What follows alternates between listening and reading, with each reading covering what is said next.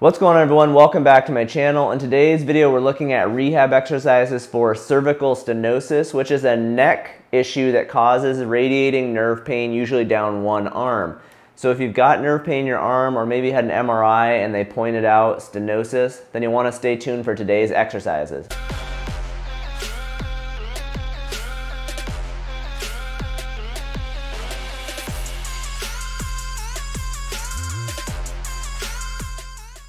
When I'm working with patients, the word stenosis, people don't really understand what that means, so I think it's helpful to see on the spinal model. So when we think about the neck, when we think about our spine, we have a nerve root that comes out on each side, a right nerve root and a left nerve root at each level of the spine.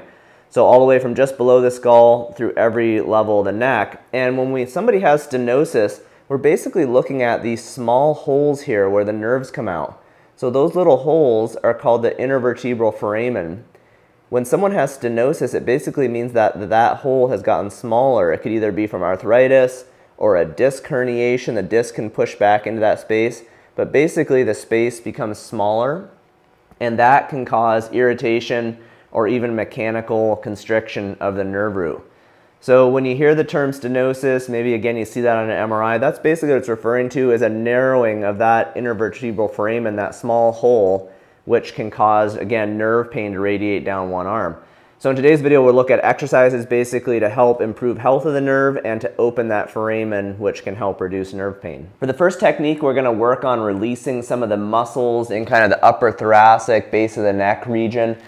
Sometimes nerve pain can radiate into the area between your shoulder blades. So if we kind of loosen that up, it can just help the neck in general and pain that goes down there. So you're going to use a tennis ball or lacrosse ball, or I've got this kind of little pinky ball that works well for massaging these muscles. So for the first one, you're going to put it right here, kind of at the top corner of your shoulder blade. This is right near where a muscle called levator scapulae attaches. So you're going to lay back on the ball, put it in that spot, and just kind of try to find tender places. Let your head rest on the ground.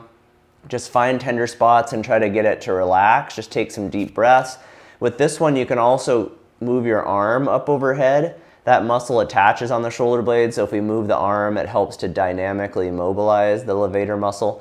Levator runs up and attaches up to the upper part of your neck. So if we get that muscle to relax, it can take some tension off of the neck.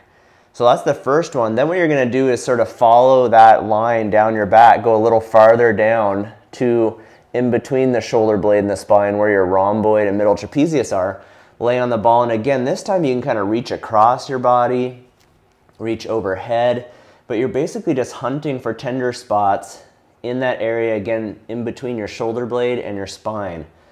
Like I said, sometimes the nerve roots from the neck will cause pain down there, so just kind of work your way through. You can kind of walk your feet, roll that ball along your back, find tender spots, and just try to get those muscles to relax. This first exercise is really just all about reducing pain and tension. Okay, so this is a soft tissue mobilization of levator scapulae and then the rhomboids and middle trapezius farther down the back. Our second exercise is going to be a movement to help mobilize the nerves that run down our arm. We've got three major nerves that run into our arm, so this is just a great one for mobilizing the shoulder complex and those nerves. This is called an angel. You're going to lay on a foam roller all the way from your tailbone up to your head, so kind of lay yourself down, make sure your whole spine is supported, and then you're going to do an angel. You know, if you grew up somewhere that has snow, it's like a snow angel. So your arms are just going out to the side and up as far as they can, and then back down to your side. Doing this will obviously work shoulder range of motion, but it also causes all of those big peripheral nerves that start in our neck and run down our arm, that causes them to slide and move. So we know this from studies with cadavers where scientists put pins in the nerves and then move the arms. We see that the nerves need to be able to slide. And so doing things like this has been shown to help those nerves slide better and improve blood flow to the nerves, which can help reduce pain. So with this one, you know, go for 10 to 15 repetitions. You could do this 3 to 5 times throughout the day to help reduce nerve pain and improve nerve health. Okay, so that's our second exercise, an angel. For the third exercise, we're now going to be a little more specific about targeting some of those nerves in our arms. We've got our median nerve, ulnar nerve, and radial nerve. Those are the three big nerves in the arms. So We're going to now perform a nerve mobilization that targets all three of these nerves. So what you're going to do, you can be sitting here on the ground or on a chair. You're going to reach up overhead. You're going to move your wrist into extension and then bring your arm down slowly to shoulder height. And then from there, you're going to rotate your arm over and bend your wrist into flexion and reach behind you. Okay, so again, reach up overhead. Bring your wrist into extension, drop your arm down. This is going to stretch the median nerve. And then turn your arm over, bend your wrist into flexion, and reach behind you. So this combined movement like this will mobilize really your median nerve here initially, which is the biggest nerve from the neck, and then radial nerve, which goes into the tricep area and the top side of the forearm. So we're going to really hit those two nerves. So for something like this, just take it gradually. Sometimes when you have nerve pain, if you do these things too many times, it can make the nerve pain worse. So you just want to find the right dosage of the movement so you don't flare up your pain and you can help knock it down. So just kind of move through this. It should be kind of a flowing movement where you're just kind of moving through. It doesn't have to be real specific. You're not holding really tightly. You're just moving your arm kind of through this pattern to help mobilize those nerves. So again, maybe go for 10 to 15 repetitions. Try it a couple, 2 or 3 times throughout the day.